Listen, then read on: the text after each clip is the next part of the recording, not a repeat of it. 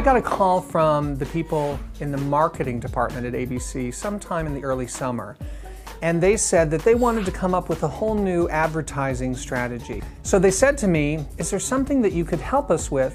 So I thought, what could I add to this?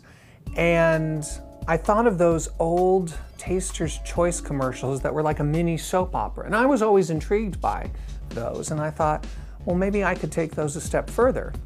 So we came up with a whole mystery storyline, involving just a few characters that would evolve over 8 episodes. We've wrapped a little mini mystery around a wife who thinks her husband may be cheating on her and her efforts to discover the truth and what he does to counterbalance that. And thus is born our Sprint mini mysteries.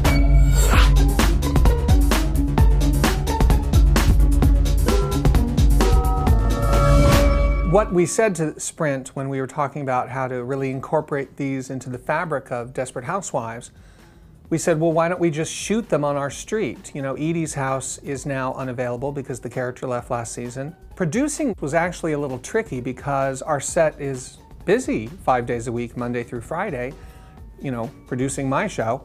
And so we said to the people at Sprint, well, we're going to try to get this done on a weekend.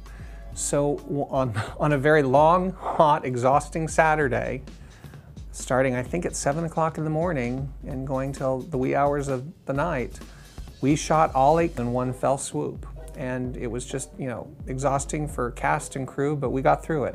So we'll put the couple into Edie's house and we will feature them as extras in big group scenes where you see the whole neighborhood there, just to kind of link the two together. So I think if people keep their eyes peeled throughout the year, you'll see these characters popping up.